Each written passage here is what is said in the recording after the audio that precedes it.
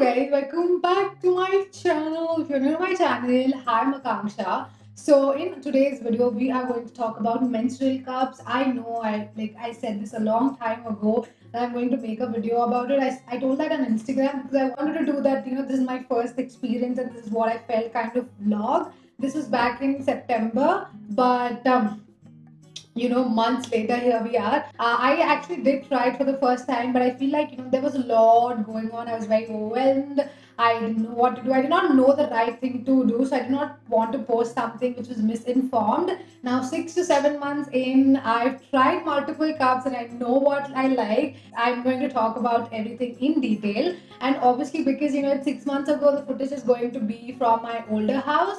So I'm going to add bits and pieces of that vlog which I did. So like I did that vlog, but it does not have all that information. And I stopped vlogging it mid period because I had few issues. So I'm going to talk about various things, my experience, and give you a little more info. Of course, I'm not a professional here. This is just my experience with this period cup. I watched tons of videos before, using it and making a decision. So I'll link, all the videos which I've checked, or few of the videos which can, help you refer like how to insert, remove, etc., like a lot more like technical and professional information. This is what my personal experience is and what I think about the cups. So let's get started.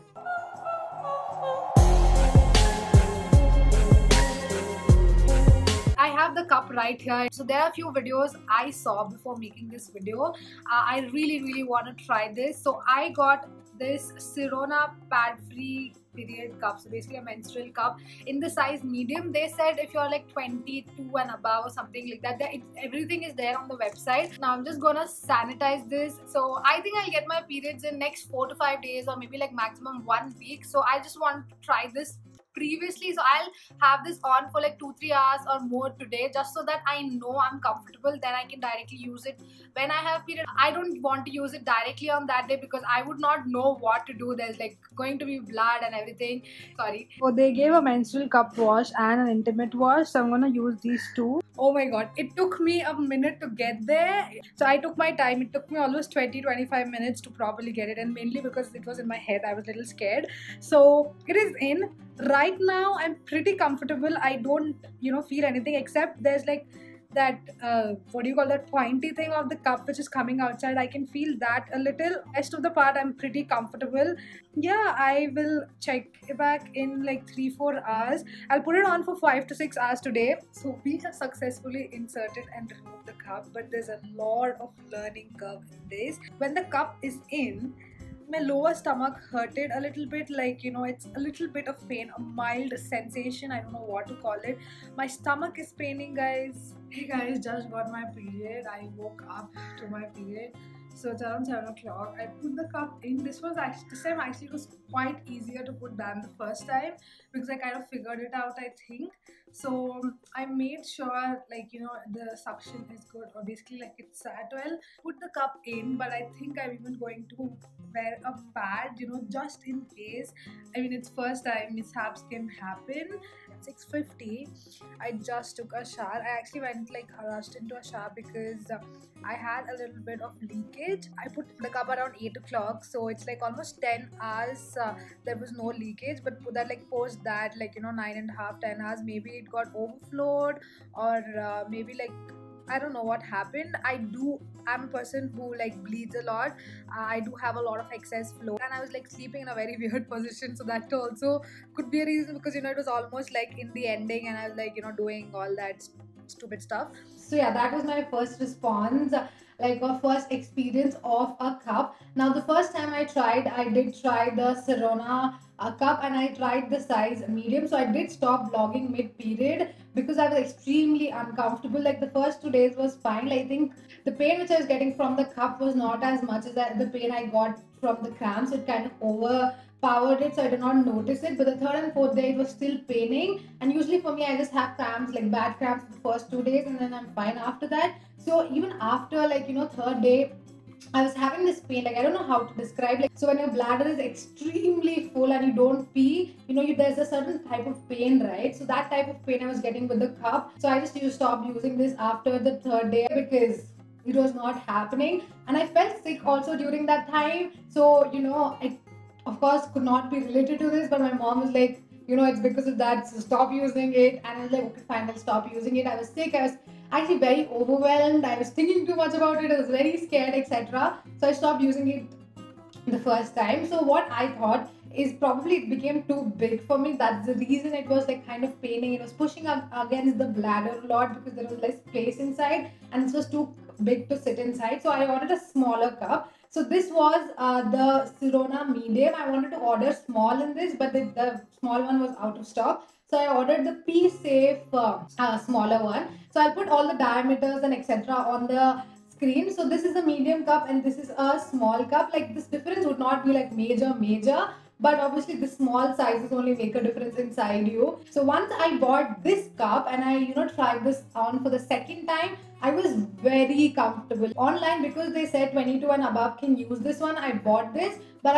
I don't know, it did not fit me that well. It was too big for me. So this one really worked well. So but of course I do have like really heavy flow. So the first 2 days I have to like change this every 8 to 9 hours because it's a smaller cup, it holds lesser blood. But the next 3 to 4 or 5 days I can change it every 12 hours and it works perfectly fine. So let's just talk about how this actually works. So once you put it in and if it sits properly, it creates a vacuum inside. So all the blood is just collected on this and nothing droops out. So when you have to remove it, you have to break the suction and then pull it out. Don't directly pull it out, you can hurt yourself. So once it goes inside, it creates a seal, sits inside until you remove it, and it just collects blood and stays inside. So the first time I used it, like you saw, I was very overwhelmed about inserting and removing it, and I still am till some extent, but I've been using it for a while, so I'm comfortable with it. There's a huge learning curve with this for sure, because it's not something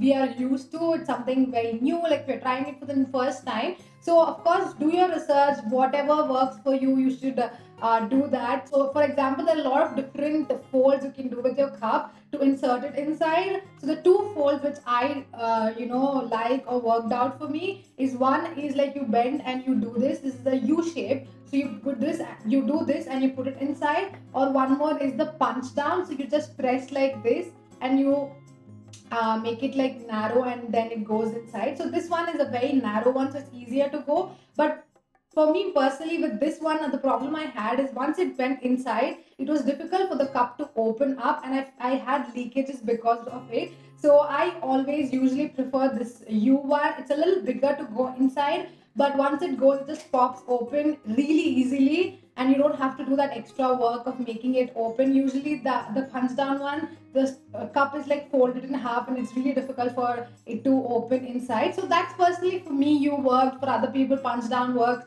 So you have to do a research about that. Like I told you, you have to do what works for you, and that was just one of the examples of what you can learn and try and test. Another thing could be like the position it is. Like few people squat down and do, few people sit on the toilet and do, few people, like there are various different positions you can make yourself comfortable in so that you can insert your cup easily. Of course, you need to go to a really like comfortable washroom to do this. And one more thing is you need to be very comfortable with your own body. I know a lot of people get disgusted by such things, so if you're like that person and you're not comfortable doing it, then of course this is not for you. But this is a really good option and I would thoroughly recommend it. If you're a person who's using tampons or pads since a long time and you want to switch it up to a cup but you are skeptical, then you should definitely, like I would 100% recommend it. I would never ever go back to a pad again or tampon again. So of course sometimes there can be leaks because not always the cup sits in properly, but even when there are leaks, they're very minute. It's not like it'll stain through your outfit or anything. So I feel this is the perfect time for you to try as well, because for the next few months we are at home anyways again.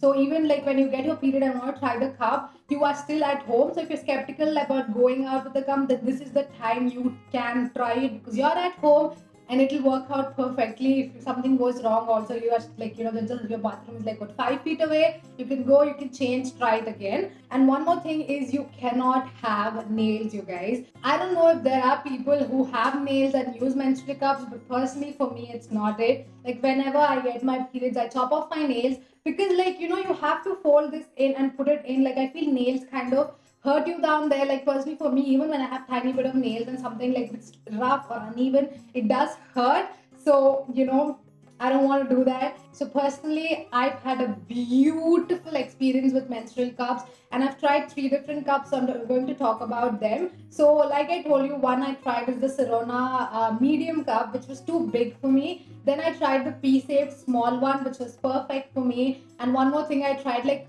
I'm a pro reviewer. I need to try, a lot of things if I want to make a really good decision. Then I tried the Carmesi one as well. So this and this are of like the same size and hold the same amount. But in this, Carmesi is medium and P-Safe is small, because Carmesi has even more smaller version of this, which is amazing. So because after this, there's no smaller option in P-Safe. Carmesi has that. So there's a smaller version than this one also for teenagers, etc. So Sirona's medium would be large for Carmesi. So the size and etc. is very dependent from brand to brand, and you have to figure out what works for you. 3 of these cups are really, really good, but be mindful that you have to sterilize it really well. Before I use it, I boil it in water for like 5 to 10 minutes, and then I use it. So every time, like once you're done using it, just boil it and keep it, store it inside, or just boil it prior to using it, so that you don't have like any bacteria etc out there. You don't want to put that in your vagina and get like some infection or something. So only important thing about this is sterilization. Like one thing of course is like, don't panic when you're doing it, because the more you panic, the more stiffer your body gets, and the more difficult it is to insert or remove it. So you have to kind of stay calm, do like prepare yourself mentally, because I've panicked and it kind of gets difficult as well. So you need to calm down, take deep breaths if you're really scared, and then go ahead and do it. Let's go with pros and cons of pads versus menstrual cups. Okay, so when it comes to the pads pros, I don't see any pros right now. But when it comes to cons, there are so many. Not good for the environment, not good for your body. If you don't know, pads are supposed to be changed every 6 to 8 hours, no matter how much you bleed, because it can get toxic for your body. Imagine like you bleed for 6 days and you use 4 pads every day. That's 24 pads, which is almost like 250 to 300 bucks. So it's not cost effective, because you have to buy that every month. It is not cheap. Or is you constantly feel it, the stickiness, the rashes, all that shit. We don't want that. And when it comes to pros of the cup, it is so much.